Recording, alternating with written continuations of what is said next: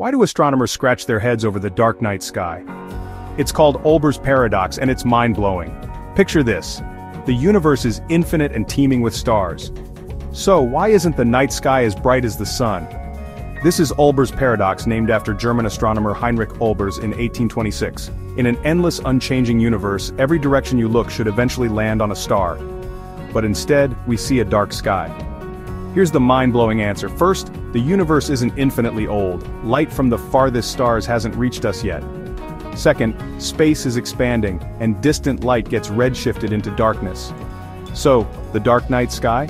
It's proof that the universe had a beginning and is growing. Thanks to Heinrich Olbers for posing this bewildering question nearly 200 years ago. Next time you look up at the stars, remember, darkness tells the story of the cosmos. Keep exploring and don't forget to subscribe for more cosmic wonders.